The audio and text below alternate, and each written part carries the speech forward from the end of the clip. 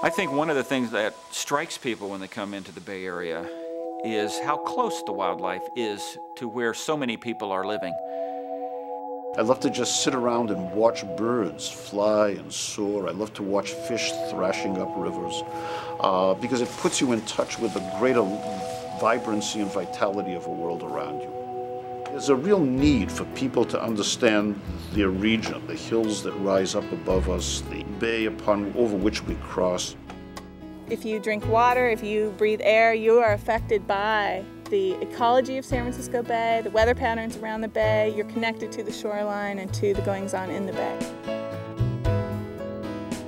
You need a place to go to refresh and to recreate or recreate yourself.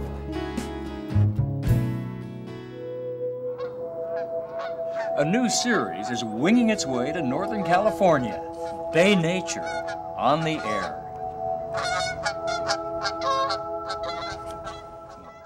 Since 2001, Bay Nature magazine has been exploring, understanding, and celebrating the natural world of the San Francisco Bay Area. Its pages are filled with fascinating stories about local creatures, natural history, and the wild places that surround us right here in our own backyard. My name is Malcolm Margolin. I'm publisher of a small press, Heyday Books, and I helped found Bay Nature right from the very beginning, right from the time it was a little seed. A community can develop around an idea, and this was a community that I saw as developing around the idea simply of the beauty of the Bay Area. After more than 4 years of publication, a great store of content is already in place for a groundbreaking television program, loosely based on the structure of the magazine itself. Ask the Naturalist segments will answer viewers' nagging questions about nature through interactive dialogue with some of the area's leading environmentalists. These are the northern elephant seal, which has been coming back big time in the Point Reyes National Seashore. Bay Nature magazine sometimes asks me to answer questions in the column called Ask the Naturalist.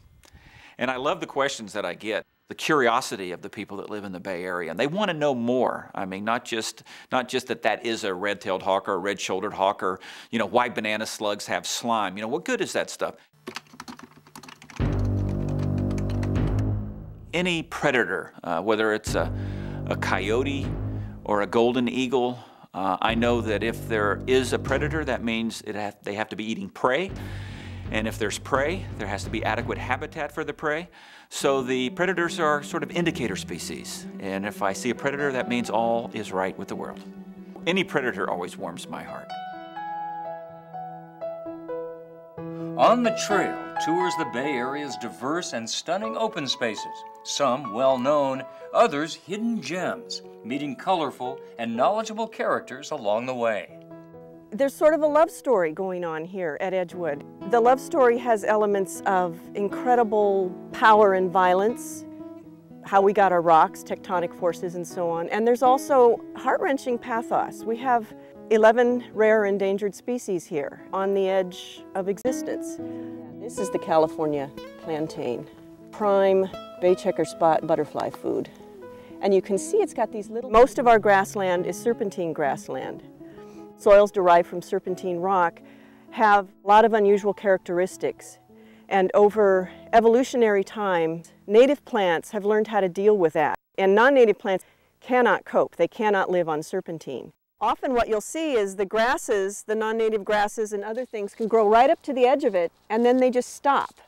So what we see here is a glimpse of what California used to look like before the invasion of the non-native European grasses. It really is a serpentine time machine.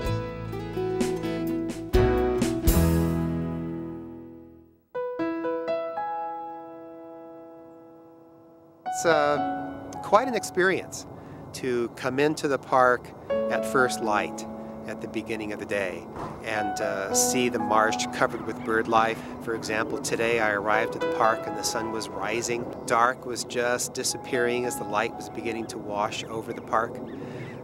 Oftentimes when I'm driving in after just opening up the entrance gate, birds are still walking across the roadway from one marsh to the other. Coyote Hills is home to a variety of wildlife, especially birds, that are attracted to the marshlands. Pelicans, egrets, the common, the snowy egret, as well as their cousin, the great blue heron. And of course, many migratory waterfowl, like mallards and pintails and shovelers. Open space is, I think philosophers down through the ages have talked about the value of open space. You need a place to go to refresh and to recreate or recreate yourself. And that's what the East Bay Regional Park District provides.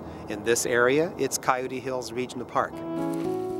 Only Natural stories feature local environmental groups and volunteers working to preserve some of our threatened habitats and inviting viewers to become involved. That one looks great. You guys are getting them in really well. Save the Bay is an organization that works to celebrate, protect, and restore San Francisco Bay. We've been around since 1961. So our history is really focused on halting bay fill, stopping pollution coming into the bay, increasing freshwater flows, and also educating and involving people in bay issues. We've lost a lot of habitat. There's an incredible amount of people who want to get involved in protecting it and bringing it back. So this group in particular, this is a Girl Scout group from Napa. They've come up to do a service project today, and they're planting marsh gum plant. And now the plants that they're planting will provide habitat for a lot of the birds and wildlife that use this system. I'm taking the plant out so I can put it in the hole right there. And then I'm going to cover it up with soil and plant it. Really, schools and youth are the backbone of the program. So middle and high school students all around the Bay. We have a site adoption program now. Novato Charter School and several others have come out monthly to this site, and the kids really get to know it over time. So we've had 12,000 volunteers in 3 years who've come out to do these types of projects. There's a lot of people who want to help and a lot of work that needs to be done. Each episode of Bay Nature on the Air will include an in-depth feature story profiling the efforts of dedicated naturalists in a wide array of our diverse natural habitats, like Spawn's Noelani Litwinsella. I'm Noelani. I am a creek naturalist. My mom and I, we lead tours for the salmon. We show people the salmon. The people come, they go with us on tours to see these coho and sometimes steelhead and maybe Chinook or chum. There's also another species in here called a steelhead, which they do not guard their nest. Also, they can spawn multiple times. They'll come up, spawn, and go back down to the ocean, and then come back up again. And there's also Chinook and chum in here. There's also another salmon species called Chinook and chum as well. And what they do is the female releases milt.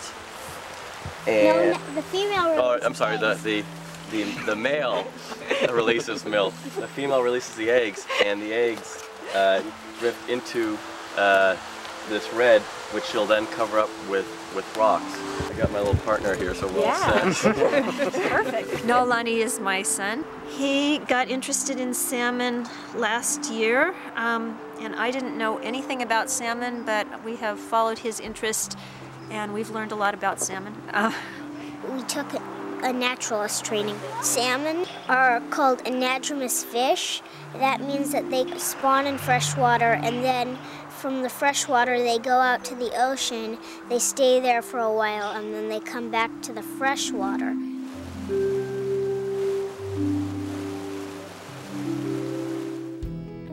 Bay Nature is a natural for television. Most TV segments will be augmented by additional information available on the Bay Nature website and by the articles that appear in the quarterly print magazine. Many stories will be elaborated upon in special print pull-out standalones suitable for educational use. I think it's important that people recognize the value of the nature that's found in the Bay Area to ensure that future generations will have the same kinds of opportunities that we do. I mean, there's not many places in the world or this country where you can walk out your door in a population of 7 million people. Within a very short period of time, a short drive, or even taking public transportation, find yourself in a place where you can see bobcats, foxes, coyotes, migrating waterfowl, hawks, pristine and primeval forests, and have this incredible natural history experience that rejuvenates you. I think there's something obviously that's more alive about the visual image, about movement, about motion. And that's the kind of thing that television can capture and the magazine can't. So I think they're a perfect complement to one another. It's one thing to be able to show a picture of a salmon spawning, but it does not convey the excitement that you get when you see that salmon thrashing about, that dynamic sense of what a struggle this animal has to go through to reproduce. The media has done a wonderful job of connecting us to other worlds. Media has connected us to Africa, media has connected us to Iraq, it has connected us to the moon, it's connected us to all sorts of other worlds. What we really need media for is to connect us to our own world. And this is something that TV can do in a way that no other medium can possibly do it. Ladies and gentlemen, welcome to the pinnacle. This is the largest crowd to ever witness a condor release. We are so happy to see you folks all here today. Can I see? Of course. There's a real need not only to be informed about the world around you, but to love the world around you. That's what the real need is to be emotionally engaged and in love with the world around you. Rejuvenating, informing, and engaging the audience and their love of the world around them is exactly what Bay Nature on the Air intends to do.